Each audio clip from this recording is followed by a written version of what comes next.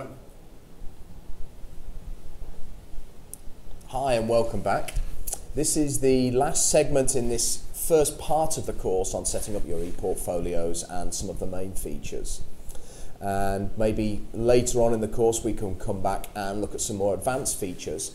But for now, I want to leave you with this brief thought. How e-portfolios support the HCT philosophy of learning by doing. Okay, maybe not just a thought, maybe I'll show you. Let's have a look at one of our students' work. I'm attracted to week 8, mainly because it looks nice.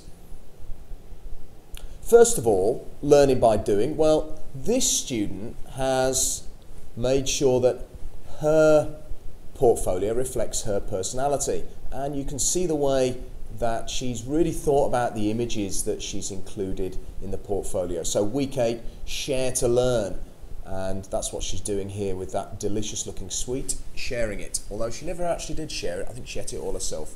Anyway, let's have a look at what she's sharing.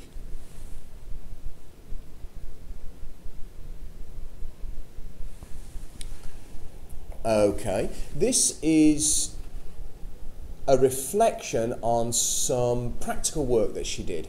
So she says, last week I presented in the auditorium how to do sweets.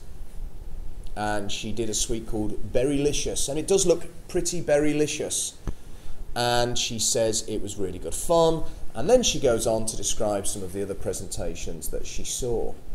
So again, this is a really simple and effective way of recording the learning by doing that this student did with this presentation.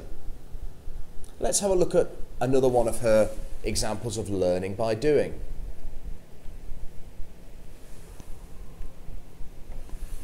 As well as this presentation she did, she's also reflected on our trip this semester. So, you can see here the Qasr Al Hosn Festival. I actually went to the festival. I think this student went to the one next door, but that's okay. It's the Qasr Al Hosn Festival, and you can see there she describes what she did, and she describes the very practical nature of the presentation of the work that she did at the Qasr Al Hosn. So, I hope you can see from that very brief presentation how these e-portfolios support learning by doing. I'll just recap then. We've come to the end of our first major part of the course on e-portfolios.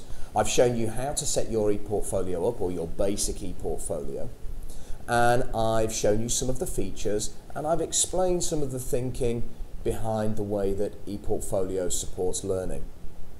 And as a final word, I will say this.